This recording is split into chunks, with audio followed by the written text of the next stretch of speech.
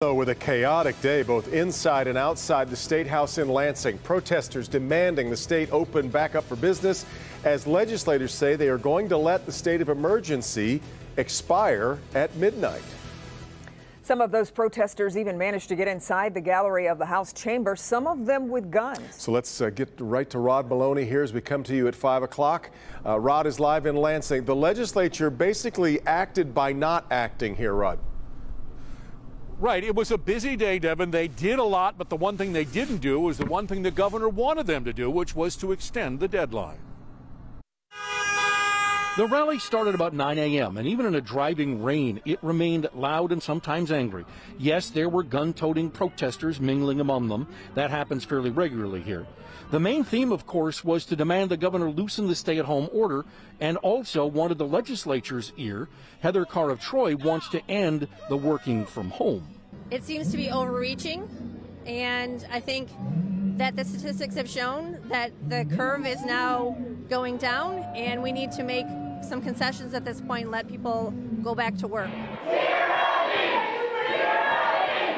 Then the protest moved indoors, protesters wanting to get onto the House floor. Michigan State Police and House Sergeant-at-Arms blocked the doors. The House went about its business, approved Senate bills limiting the governor's emergency powers. She says she's going to veto. Then the House codified executive orders that were already in place into law, preventing any disruptions, but adjourned without taking up the extension. House Speaker Lee Chatfield says the next stop may be a courtroom. We believe the law is very clear on this, and that's why every extension since 1976 has come through legislative approval, because that's what the law requires. We followed the law today. We want to partner with the governor next week. We don't want this to have to go to court, but should she reject our invitation, that's where we're going.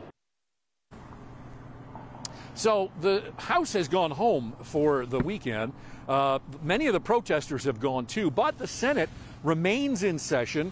They've been behind closed doors most of the afternoon. We've been told to expect a statement from a very angry Senate Majority Leader, Shirkey, but he hasn't spoken yet. So we're waiting to hear that, and we'll certainly bring that to you at 6 o'clock if it comes before then. So that's the way it's been out here today. Back to you. We getting any word from the governor's office yesterday, Rod? Devin, no. I've reached out to them a number of times today, and I suspect that she's probably going to say what she has to say tomorrow. She's been doing her press conferences usually Monday, Wednesday, Friday, right, and we're expecting that she'll say something tomorrow, but so far today, we've heard nothing. Yeah, and yesterday she basically made it clear she didn't think she needed any legislative approval. We'll see what she has to say tomorrow. All right, Rod. Kim.